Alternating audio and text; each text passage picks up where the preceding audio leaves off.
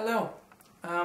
As a few of you might know, I have started into analog photography. The reason for that being is that my grandfather had an old Revueflex SD1 SLR lying around, and well, I just photographed around with it a little bit, experimented, and I found it's a very valuable camera.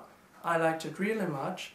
It makes perfect pictures, and well, I see no reason why I should not use it any longer.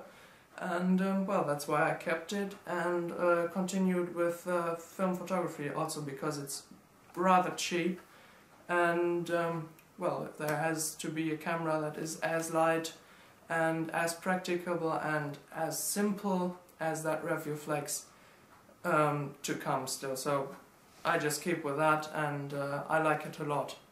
Now, through conversation, I found a couple of relatives who had an old roll film camera lying around, and they offered it to me, and well, of course I said yes, I wanted to have it, and that's how I got round to 3 roll film cameras, and I'm excited to share these with you.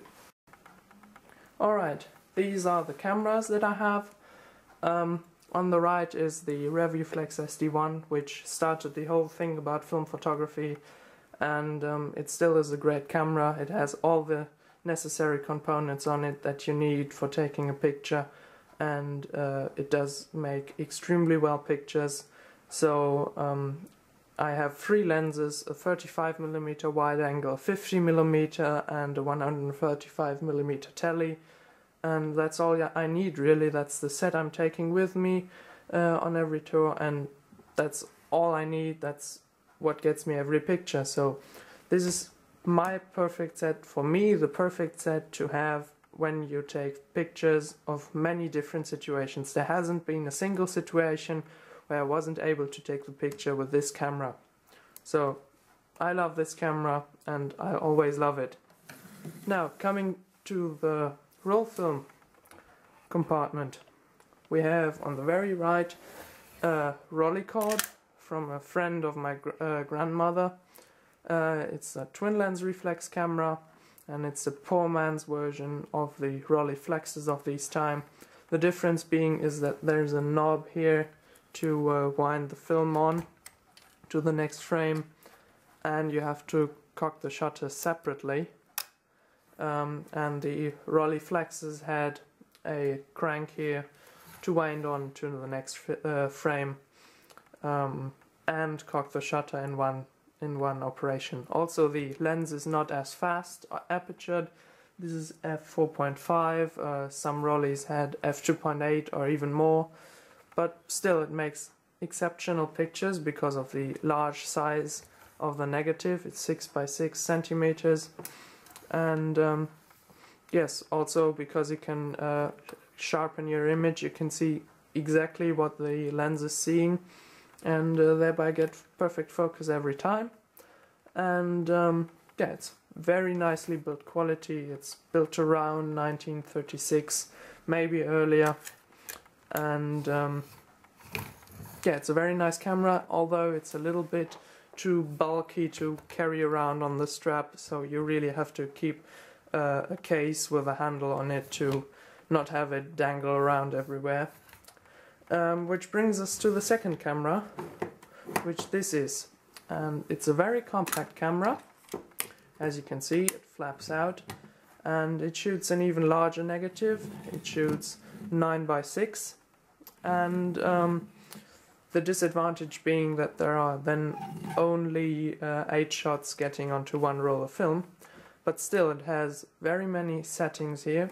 This one has more settings for the shutter speed, so this has from 300ths of a second to 1 second, and this just has 25th, 50th and 100th of a second, bulb mode and T mode, and all the apertures from f4.5 down to f22.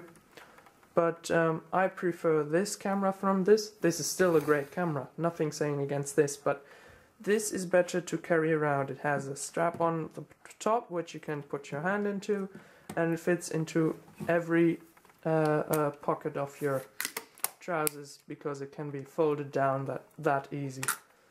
and it produces very nice pictures.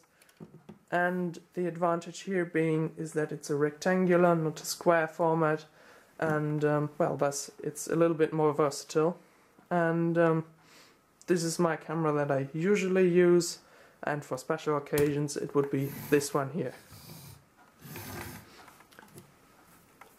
And the final camera, this here by the way is a light meter, which you have to take with you when you want to take a shot to adjust the light situation and get perfect exposure.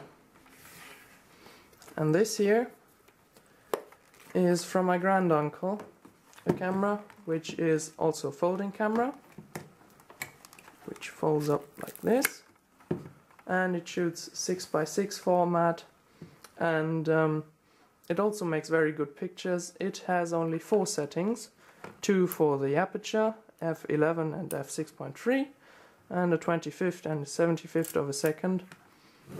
And well, it's also a very good camera, adjustable focus, and it's a very simple camera as well. There are no electronics, nothing that controls anything on here. All has to be done by yourself.